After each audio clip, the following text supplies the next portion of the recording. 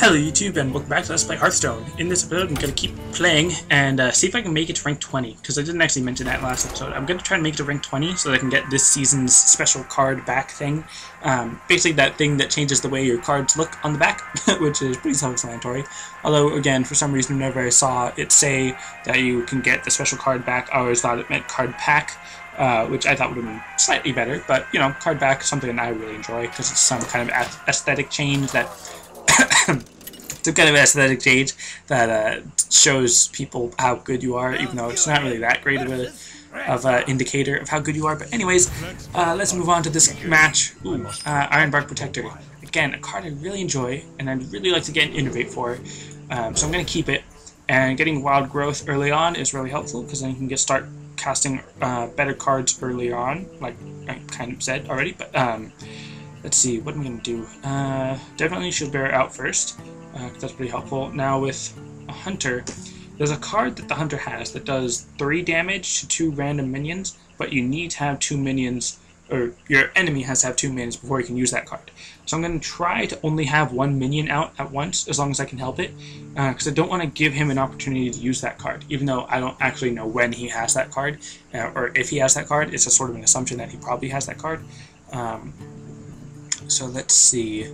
Now, I kind of want to use Wild Growth on my first turn with the coin, but I don't think that'll be the best decision, because I think I should probably use my Shield Bearer first, and if I have an Innervate, I'd rather use my Innervate and the Mana Crystal coin to use my Ironbark Protector on round 5, or possibly even round 4, depending on when I use my Wild Growth, because that would be amazing if I could do that, but because I just really love pulling out big cards on early turns. That's just one of my favorite things to do. So anyways, let's see what my opponent does. He does nothing. So I'm going to use my Shield Bearer and end my turn. With 2 mana, I'll use my Wild Growth. Then I'll have 4 mana, so I'll use my Mogshan Warden. Well, actually that kind of goes against what I was already saying. However, these do have quite a bit of health, so I think I will risk it. Bringing out my Mogshan Warden with 5. With 5 Mana Crystals, then I'll use my Ironbark Grizzly and combo it with my Shapeshift. And then at 6, if I have an Innervate, which I do not, then I'll just deal with that. So now I've got 3 Mana Crystals. Then I'll go on to 4. Mogshan Warden, like I said. With 5, I'll use my 3/2. Then with 6, I could use my coin to summon a War Golem, depending on what other cards I have by then. I always like to plan out my turns early on, so that when the turn actually comes, I'll already know what I'm doing. I just got to remember that he could do stuff that changes what my plan should be, so that's always something to worry about. But let's see, I didn't even realize, I wasn't even paying attention that he used a steady shot. Yeah, I really didn't even pay attention to that. I was just so concerned with what my turn was going to be doing. Oh look, an Ironbark Grizzly, that's nice. But let's see, that kind of makes me want to use my Ironbark Grizzly, which I actually will. Because now I can also throw out my Goldshire Footman as an additional taunting card. He'll probably use his Ironbark Grizzly to attack my 0/4 Shield Bearer, because then he won't be taking any damage and he'll be doing damage to one of my cards. And then in the next turn I'll be using my my Ironbark Grizzly. Oh man, it's going to be increasing his attack power. That's bad for me. Let's see. I guess I'll use this one. Then I'll use my coin to give myself 1 armor, but that probably wasn't a good idea, because I didn't want to attack with it. I just wanted to get my armor up, because having armor is nice, I suppose. But now his his Ironbark Grizzly only has 1 health, which means my Gurubashi Warden, or not Gurubashi, Mogshan Warden, can take care of that. Oh, dang, now his Timberwolf is going to make sure that his Grizzly can kill my Warden. Wow, that's really good for him. So then he's going to get rid of the Shield Bearer with no trouble. Let's see, he's got quite a bit of attack power on his side already. Let's see, that's 5 health and 4 health, 3 attack. Well, alright, so let's see. He only's got 1 health, 2 health, and 3 health. So I only need my taunting card with 3 health out, because then he will probably attack it with his Houndmaster. Although I'm actually going to do that, because now that second armor that I had from the last time I used my armor protected me from the attack on that against the Timberwolf. So now his Raid Leader is still increasing his Houndmaster's attack, so he could kill my Senjin Shieldmaster with that card, but then that'll cancel each other out, and I'll be left with, or he'll be left with these this 7 attack power on his side. Not a big deal, I suppose, because then on this turn, ooh, that's really nice, but not gonna be able to use that this turn. So that to give myself some more armor. And now the reason I'm doing this is because now none of his cards can kill me in one hit, and with 5 attack power, I can kill any of his minions with 1 hit. So if any of his minions try to attack me, then I'll be able to kill it, and I'll survive at least the first time. Unless he obviously does something else to increase his attack power or something, like he uses another Houndmaster on this one or something. But I really hope he doesn't do that, because that'd be really lame. But let's see, what am I going to do? Depending on what he does in this next turn, I'll probably be summoning my Ironbark Protector, because that'll be a really strong taunting minion. Although he could, oh man. Alright, so he's going to use Arcane Shot to, oh wow, do 4 damage because of the 2 extra spell damages, which is pretty good on his part. So he's probably going to win this, because he's doing pretty good. And I say he just because it's a hunter, I don't know if it's a guy or a girl. So I'm not going to use my Innervate to use Shapeshift, just because using that 2 extra mana crystals just to get +1 attack, +1 armor, and then lose the attack on that next turn, because I'm not going to attack any of these minions, wouldn't be that great. And he's probably got Hunter's Mark, I think that's what it's called, that lowers my health to 1, or lowers my minions' health to 1, or not, I suppose.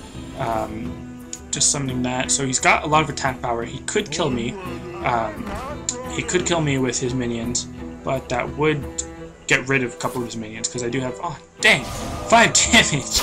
That's insane how powerful that is. Just because of all his spell damage power thingies. So, dang, that is really powerful. I would need a Mark of the Wild.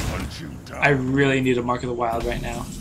And nope, I do not get a Mark of the Wild. Lame. Alright, so I'm just going to use all my cards that I can, just because that's it. Well played. I can't survive. If I had a Mark of the Wild, then I could have used it on my Golem to make it a 9/9 taunting minion, which would be pretty awesome. But I'm sure he would have been able to kill it and then destroy me on the next turn. So that's fine. It's a good game, I suppose. I didn't really do any damage to him at all, I don't think. But I don't know. That's fine. So yeah, it's almost 10 minutes, I suppose.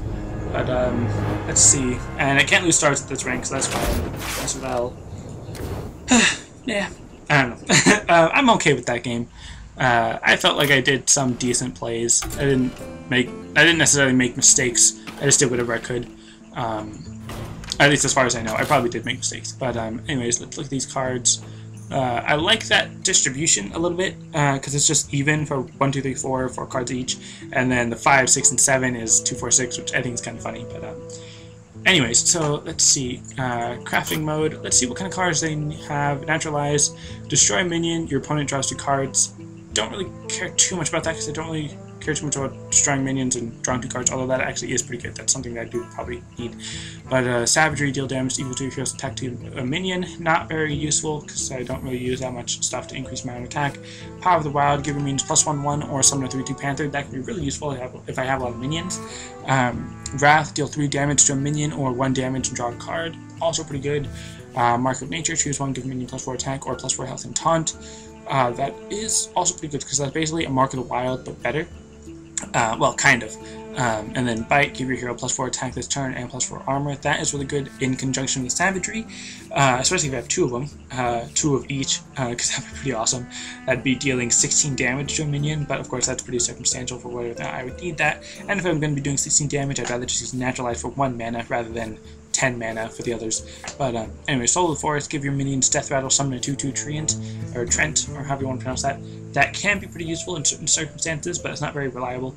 Keep with the Grove, choose one, deal 2 damage, or silence a minion. That can be really useful depending on what the situation is, especially only for 4 mana. Nourish, choose one, gain 2 mana crystals, or draw 3 cards. That is a really good card, and I can only make one of them, which is kind of lame. But I'll think about that later. Choose one, deal 5 damage to a minion, or deal 2 damage to all minions. Also pretty good. But again, that costs 100, and I only have enough for one. Drew the Claw, choose one, charge, or +2 health and taunt. Pretty good. But again, you know, so Force of Nature, summon 3 2/2 Treants with charge that die at the end of the turn. That can actually be pretty cool if you use that in combination with Soul of the Forest, because then you'd be summoning 3 2/2 Treants, or Trents, I don't know how to pronounce that correctly, and then use Death Rattle to make them summon themselves again, except they don't die at the end of the turn.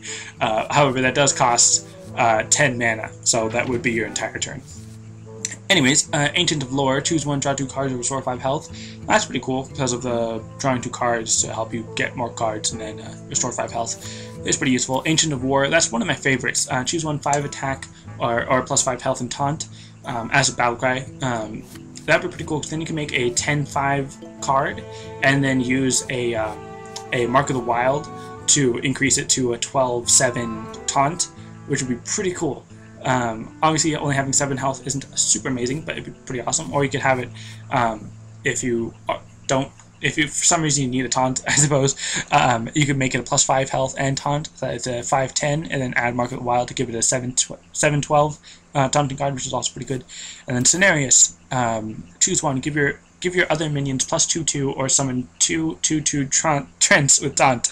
I would rather have, or what would be really cool, even though it's really unlikely, is if you have Force of Nature, summon 3 2/2 Trents, then use the other one for the 10 mana cost, so that you can summon or keep those 3 2/2 Trents, and then you give your other minions +2, so that they'll have 3 4/4 Trents, so that'll be 12 attack and health total that you can use, plus Cenarius's 5/8, which would be pretty cool.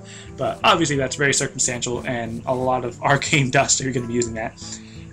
So yeah, I was just looking at these, showing what other cards there were potentially that I could use, and then of course there's some other cards here that would be pretty helpful.